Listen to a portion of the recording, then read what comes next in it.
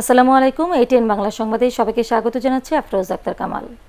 Corona virus পরিস্থিতিতে ক্ষতিগ্রস্তদের জন্য 1 কোটি রেশন কার্ড দেওয়া হবে বলে জানিয়েছেন প্রধানমন্ত্রী শেখ হাসিনা।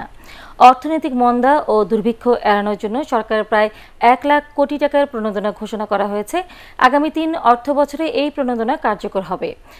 ঢাকা বিভাগের কর্মকর্তাদের সাথে ভিডিও কনফারেন্সের সময় এসব বলেন প্রধানমন্ত্রী। এবারে রমজানে তারাবির নামাজ সহ ঘরে বসে ইবাদত করার আহ্বানও জানান প্রধানমন্ত্রী। ত্রাণ নিয়ে কোনো দুর্নীতি বা অন্যকে বিপদে ফেলার চেষ্টা সহ্য করা হবে না বলেও জানান তিনি। 50 লক্ষ মানুষের জন্য রেশন কার্ড করা আছে, 10 টাকায় চাল পান। আমরা আরও 50 লক্ষ মানুষের রেশন কার্ড করে দেব, কারণ আমরা এমনি দিতে গেলে অনেক সময় সমস্যা হয়ে যায় এবং সে ধরনের কিছু ঘটনা ঘটার ফলে আমরা এটা আপাতত স্থগিত করে আমরা তালিকা করবার জন্য নির্দেশ দিয়েছি। ইতিমধ্যে যেমন আমাদের প্রশাসন, পুলিশ সহ আইন শৃঙ্খলাকারী সংস্থা, আমাদের সশস্ত্র বাহিনী থেকে শুরু করে আমাদের বর্ডার গার্ড, আমাদের যেখানে আছে প্রত্যেকে কিন্তু অত্যন্ত আন্তরিকতার সাথে মানুষের পাশে দাঁড়িয়েছে। রংপুরে পার্বতীপুর এলাকায় এক ব্যবসায়ী বাড়ির খাটের নিচ থেকে টিসিবির 1000 লিটারের বেশি সোয়াবিন তেল উদ্ধার করেছে পুলিশ। বুধবার রাত 10:30টার দিকে রংপুর মেট্রোপলিটন গোয়েন্দা পুলিশের একটি দল আব্দুল হানিফ নামের ওই ব্যবসায়ীর বাড়িতে অভিযান চালায়। এই সময় 2 ঘরের খাটের তোশক উল্টে তার নিচে রাখা 1238 লিটার ভোজ্য তেল পান তারা। সরকারি ভর্তুকিতে টিসিবি এসব তেল নিম্ন আয়ের মানুষের জন্য কম দামে বিক্রি করে। তা বেশি দামে বাইরে বিক্রির জন্য মজুত করা হয়েছিল বলে জানিয়েছে পুলিশ। আব্দুল হানিফ ও টিসিবির স্থানীয় ডিলারকে গ্রেফতার করেছে পুলিশ।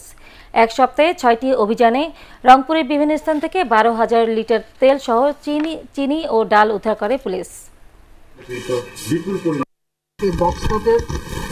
পাটাতনগুলি উঠাই এবং তোষক এবং আনুষঙ্গিক যা আছে বিছানা, উঠানোর পরবর্তীতে দেখি যে তেলের কিছু পাওয়া যাচ্ছে, মানে চিত্র পাওয়া যাচ্ছে। পরবর্তীতে পুরোটা ওঠানোর পর আবার আরেকটু আমরা সার্চ করি একই রকম। আমরা বিগত 1 দশক আগে আমরা জেনেছি যে ওসমান গনির কথা আপনারা জেনে থাকবেন, যে টাকার খনি, এটা ঠিক একই প্রতিরূপ। টাকার বিছানায় যেমন ঘুমাতেন উনি ঠিক একই রকম তেলের উপরে ঘুমান। এটা একটা ছোটখাটো একটা তেলের খনির মতো একটা বিষয় হয়ে গেছে।